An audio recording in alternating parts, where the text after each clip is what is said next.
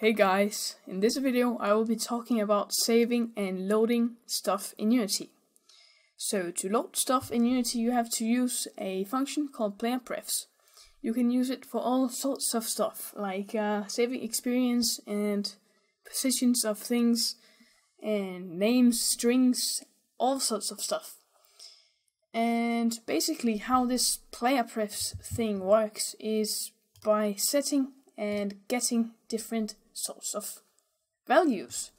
And you do that by using one of the functions that are in the PlayerPrefs class in Unity Engine, but yeah, it's just by typing PlayerPrefs and then you can say dot set float or anything. So set float or set int basically works by you set a value to a key, and the key is basically so you can retrieve the value again, so you can find it again and get it. Okay, so that is basically how it works.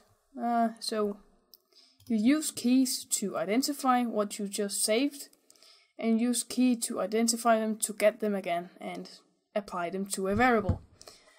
So let's just look at some examples here. So I've created a scene, pretty simple. We have a save manager script. I'm going to look in it in a moment, but when I press play here, we can see we have a save, load, increase score, decrease score, wipe, save data. That should be, but it isn't. And a string and a score label here. So basically we can increase the score and decrease the score, okay? But we can't save and load yet. And we can also, of course, move the cube around in the scene. And we will also be saving its position. But we can't save and move it around again and load and set it back to the saved state. So let's add some functionality. So let's look at the script. So basically I've set up some buttons right here, as you saw. I'm saying basically all the time, but they they call some functions right here called save stuff and load stuff, and also delete saved data. We will also be looking into that, which is really simple. But we're going to save floats, integers, and strings, which is the only things you can save with this. You can use it to everything. Okay. So first off, we will look at saving. Maybe let's just say saving the score.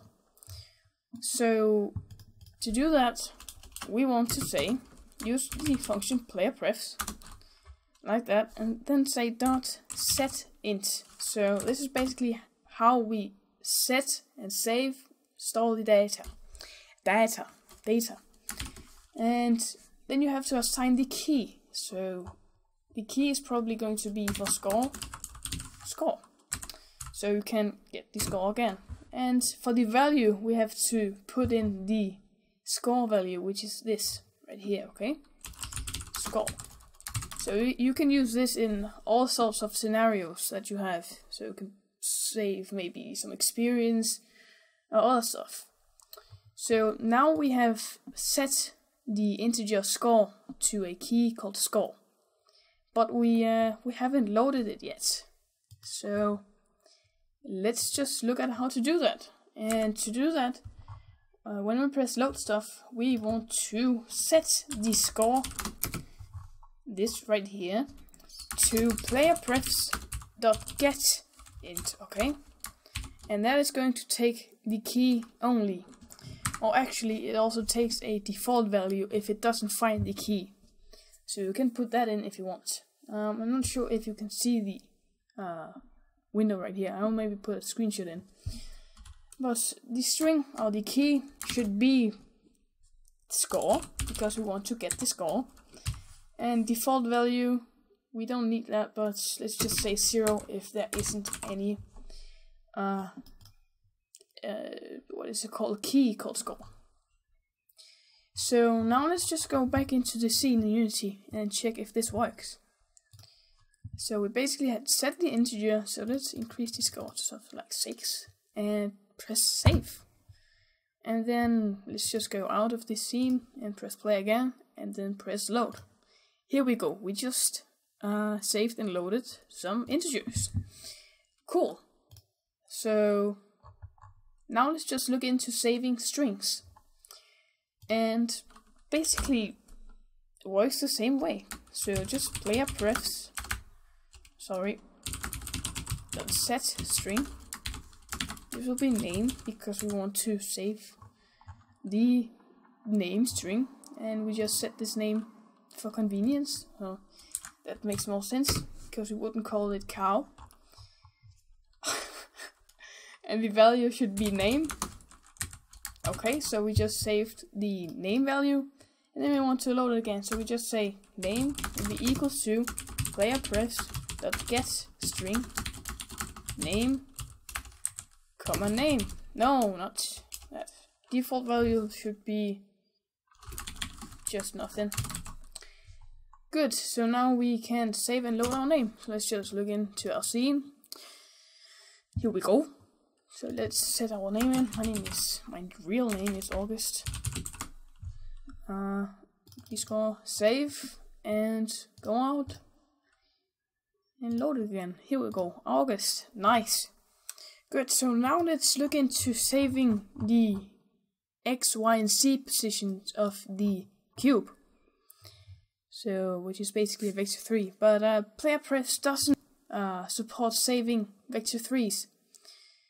But what we could do else is basically I'm saying all the time, sorry, is setting the 3 positions to each individual key for X and Y and Z. So, and the positions of the things, of the transforms position thing, is a float. So each of these things here is a float. So yeah, we will save 3 floats. So let's do that. So to save the position of the cube, I have a variable here, which is a transform cube, which is the cube in the scene. And we want to save 3 values. So we want to save the set PlayerPrefs.set float, and this will be cube position X, okay? And then cube.position, and the value should be cube.position.x. Nice. So now let's just copy and paste this 2 times more. Here we go. And should be X, Y, and Z.